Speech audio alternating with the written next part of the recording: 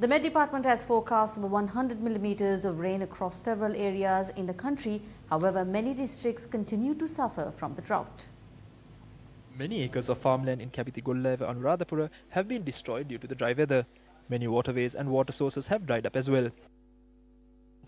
If the dry spell continues for a few more months, the people will perish. No one came here to see how these people are surviving. We're somehow living because we can't die. While Kapiti Gollava in Anuradhapura is battered by the drought, the Anuradhapura town and Polonnaruwa town experienced heavy rain this evening. One man died after an earth embankment collapsed on him in Kuduvil, Ampara. The victim from Batiklo was digging an agrarian well when the tragedy had occurred. At the same time, this was the situation of the Pannalagama reservoir in Damana. The highest temperature of 37.7 degrees Celsius recorded during the past 24 hours was reported from Vaunia. Polonnaruwa was the second highest with a recorded temperature of 37.6 degrees Celsius.